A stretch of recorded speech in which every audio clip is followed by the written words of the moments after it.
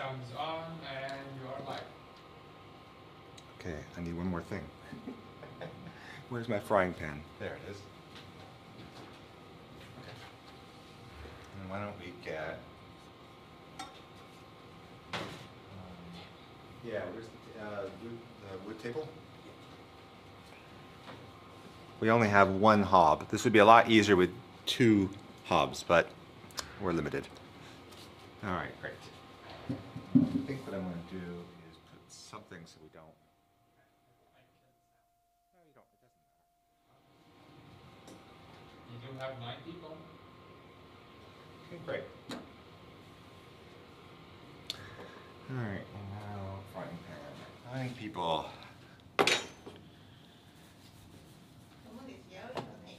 Okay. Someone is hungry.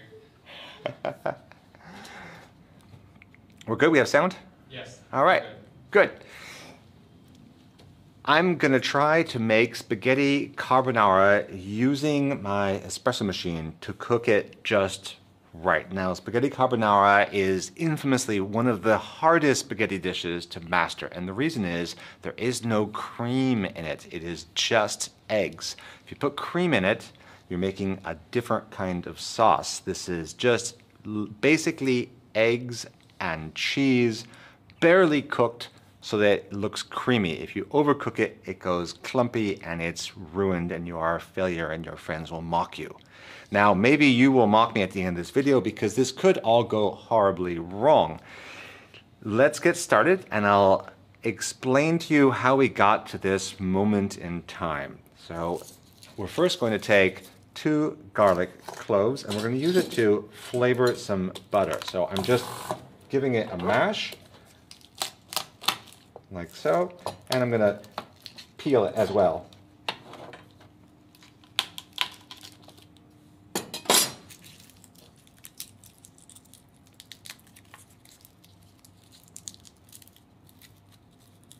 Now those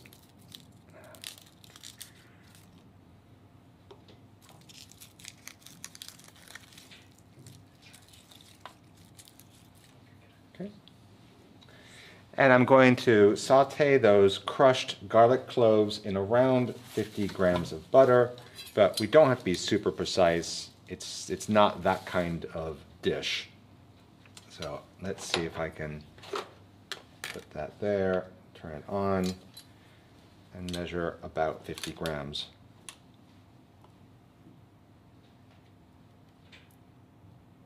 Okay, that's 36 grams, and I'm going to do again that much.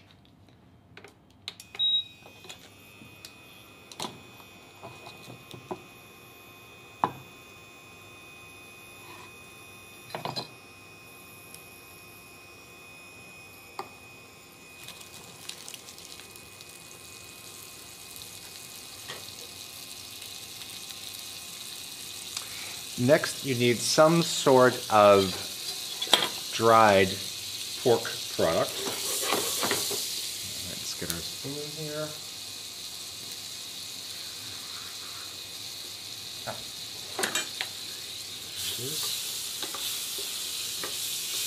Now, I'm going to do this at a lower heat because I'm really looking to just have flavored butter. So the next part of this is some sort of flavored pork product. I really like using French dried salami because the pork is really good, it's full of flavor, it's really fatty.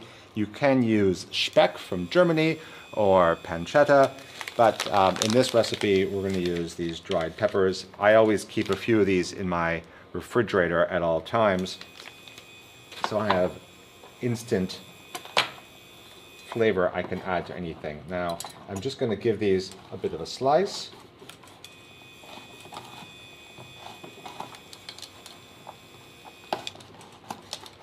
And what we're going to do is we're going to end up pan frying these in order for them to get a bit crispy.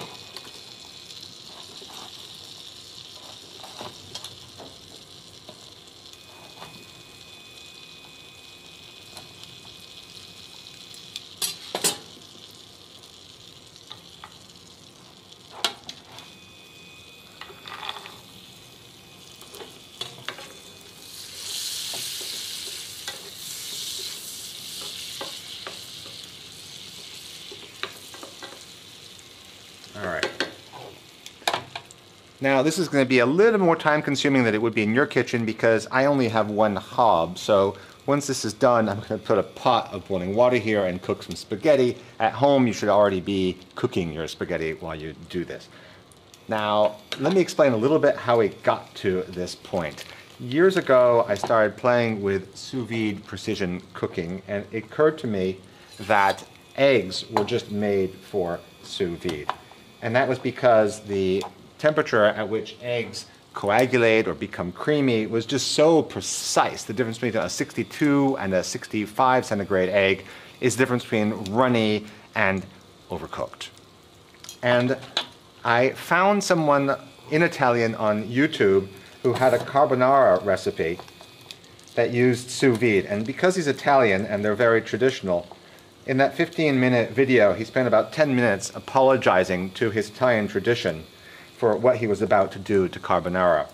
But he finally did do it, and his recipe was very simple. He took grated cheese and egg, and he blended it together, put it in a bag, and then sous vided it to 64 Celsius, which was just the temperature at which the eggs started to become thick. He then mixed it with pre-cooked spaghetti, and it made absolutely stellar carbonara sauce. The recipe you'll find often out there is to do the same thing, but to cook it at the last minute in a pot. And the problem is that when you're adding carbonara sauce to hot spaghetti, you will often overcook it and it will coagulate. In this recipe, we're going to completely avoid that. So that has bubbled up nicely. The pork bits are nice and crunchy, and you can see that the garlic is caramelized as well. Now the garlic is not going to end up in the dish. It's going to be set aside and used for some other kind of food, but not here. So I'm going to take the garlic out.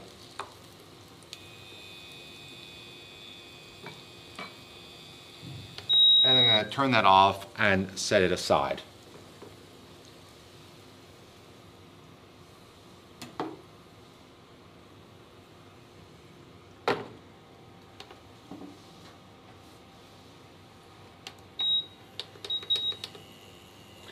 I'm going to cook some spaghetti while we do the next step. And what I've got is Barilla pasta, which I like. I'm cooking half a package, which is what I eat as a two-person portion. So that's boiling now. And what I'm doing here is, instead of having bought grated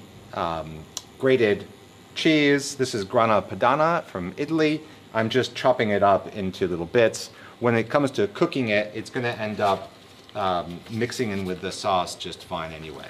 So here we are.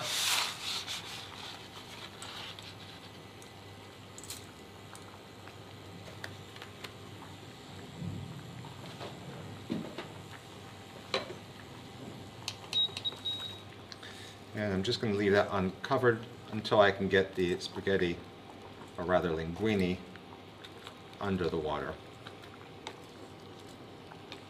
Now hopefully most people watching this have cooked pasta in their life and they're not learning anything from what I'm doing.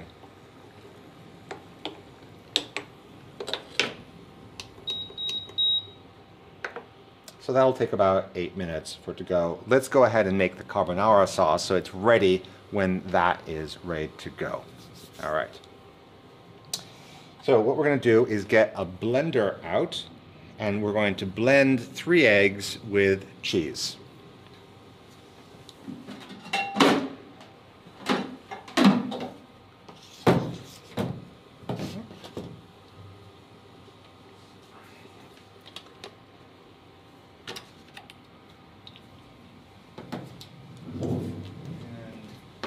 Alfred, do you want to plug that in for me?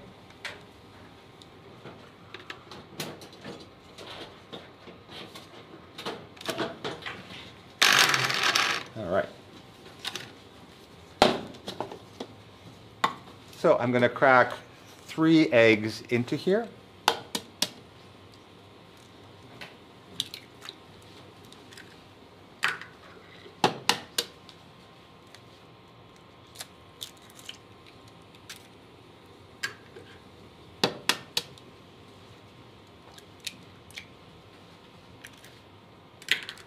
I'm going to put 50 grams of water in. Now the water is needed to emulsify the sauce, and in the traditional method you add hot pasta water in order to do that.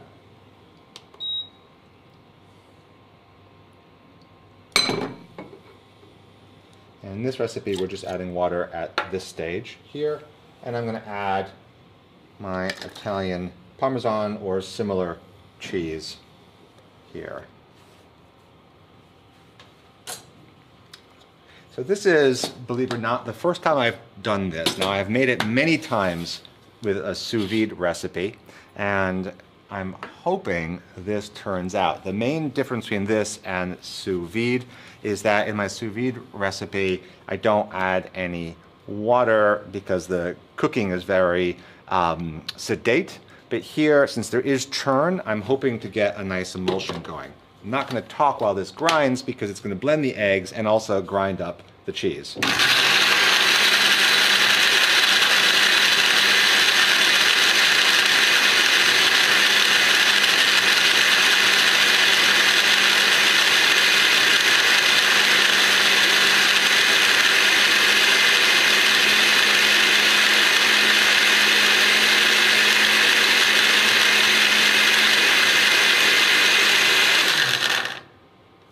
Next we're going to add just the butter that we have cooked the pork with.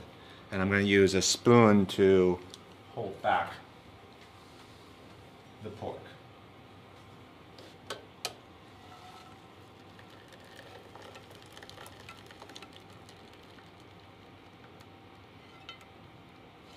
And the reason I'm doing it this way is I don't want to blend the pork bits. And I'm going to blend it once more so the flavored butter is blended into the sauce.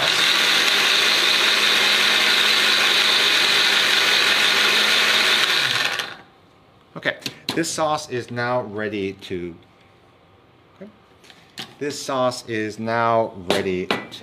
cook, but I think I will wait a second. Okay.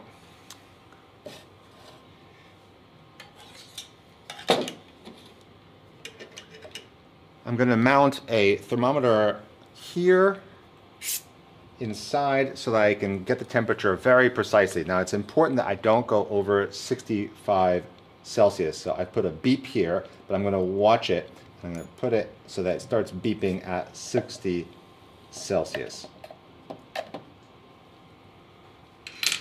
I've put my steam power to be fairly low. I'm going to put it at 0.6 milliliters per second, so I'm cooking a little bit slower, give myself a bit more time. This is going to go fairly quickly.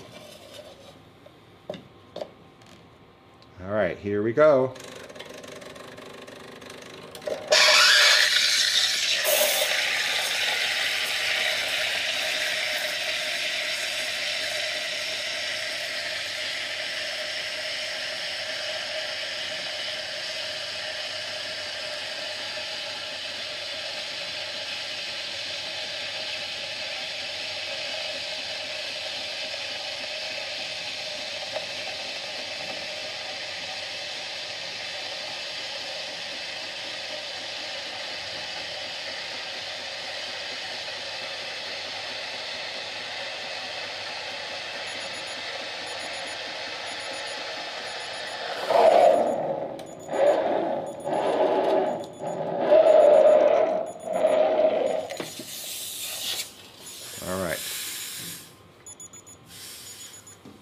So there we are, we hit exactly 64 Celsius.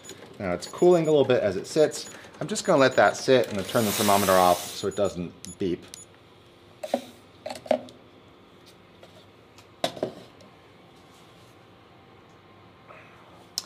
Now that sauce is going to set a little bit, but in no way did we overcook it, right? We never went above 64 Celsius when the egg would really start to become scrambled eggs and would really be ruined. Now the advantage of this approach is that the traditional way would be to not have cooked this at all, but have whipped cheese and egg together with cooked spaghetti and then adding spaghetti water to it to create an emulsion. And that totally does work, but I've had the problem where it's not cooked enough and it starts to get too watery, or I put too much water in, or I cook it too much, or I turn the pan on and suddenly I have scrambled eggs and spaghetti. The thing about this approach, it is foolproof. There's absolutely no way to overheat the eggs.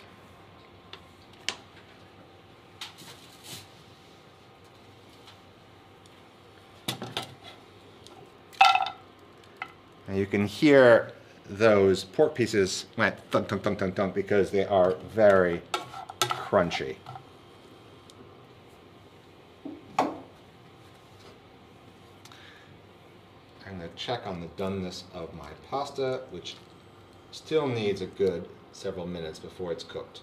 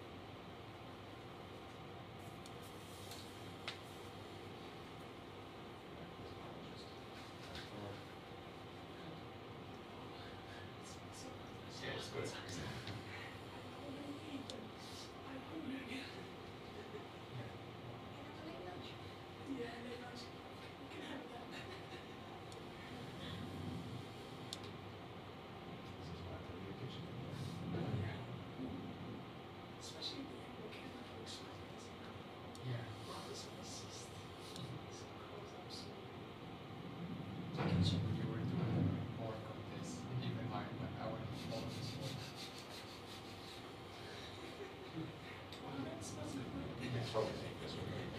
Oh yeah, maybe like lamb sausages or something. Yeah. So comments, actually nothing really lots of people. Have fun. It was like 7 people. No, like 11 now.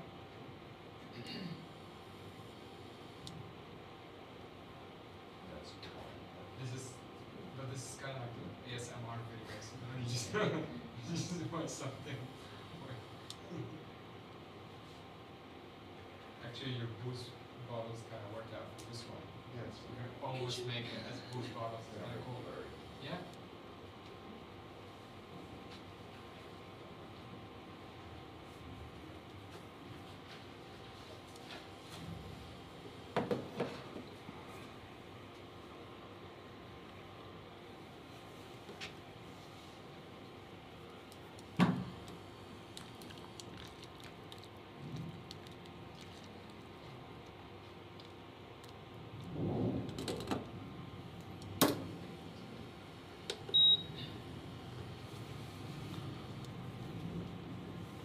It needs 3 minutes or so. Okay.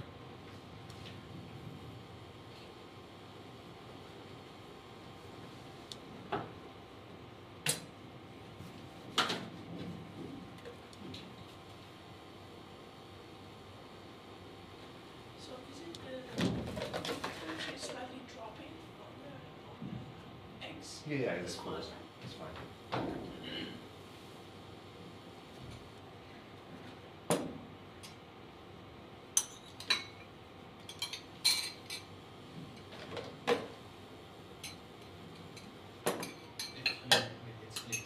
Yes. Oh, yeah. That's actually what we should use for this one. Picture. Yeah. Yeah. Text. Yeah, yeah, yeah. Very famous.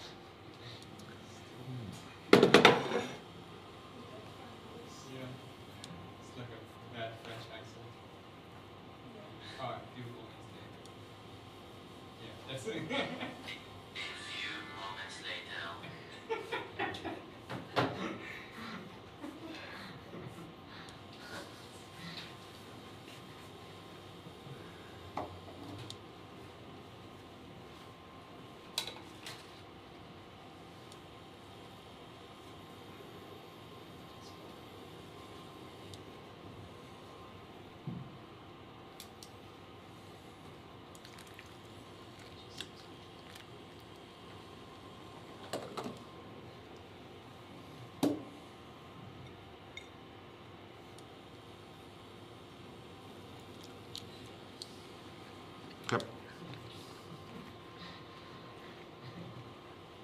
All right. That was totally on video. Our spaghetti, our linguine is now cooked. I'm just going to take it off the heat here. Put that there. I'm not turning the hob on though. I don't want to cook this at all. And right before I put the sauce in, I'm going to give it one more quick blend. John,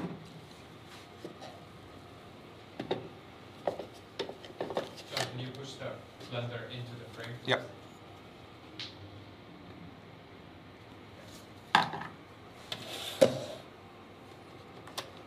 Yep.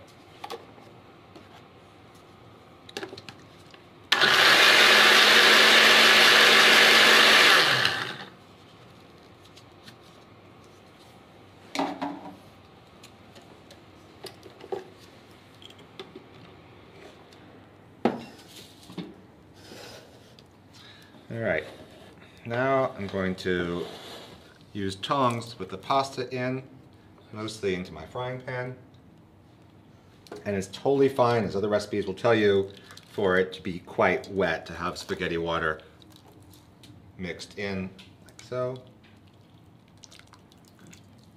And you do want to keep your pasta water nearby in case you need to adjust the thickness of your sauce. And now I'm going to pour this in. You can see it's quite thick. And give that a mix. Okay. Now I've made more sauce than I need here because it turned out I didn't actually have half a package of pasta. I only had a third of a package. So there we are. And what's happening now is the pasta is soaking up some of the water from that. And that is what that looks like. And I will put a bit of pepper on that.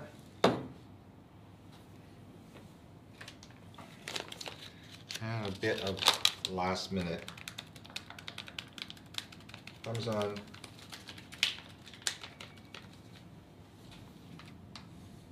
And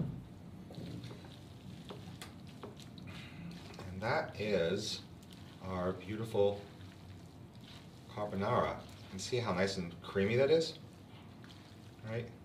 And it's incredibly hard to get this right. But if you look at this, you can see it from the top camera or the side camera. You see how it actually looks like cream? I mean, it looks like yellow cream, even though there is no cream. We've just managed to cook the eggs just perfectly. So we get this incredible, lush, viscous sauce. Now, I also mentioned, if you go to the top camera, you'll see that the water is going away. And I always put a bit too much liquid in when I serve my pasta. And the reason is that as you sit there and eat it, there's nothing worse than all the sauce vanishing. And that's because the pasta is still soaking up water as it sits on your plate. So I always make my pasta a little bit wet. You can see here, there's still a little bit of thick water here on the bottom. Okay. And now I put that on a plate.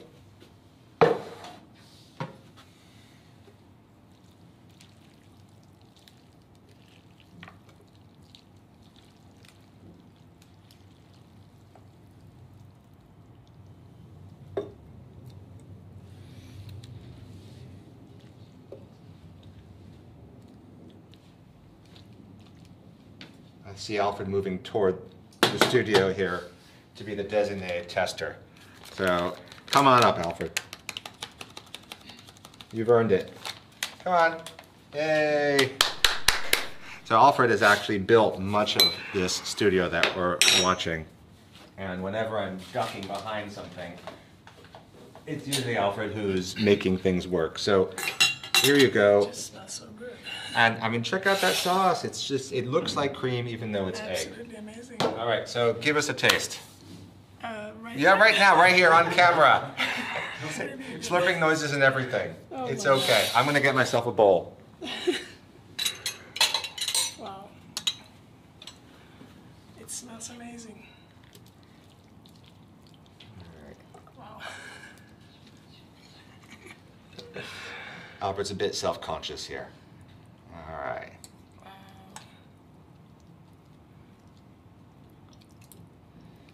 What do you think?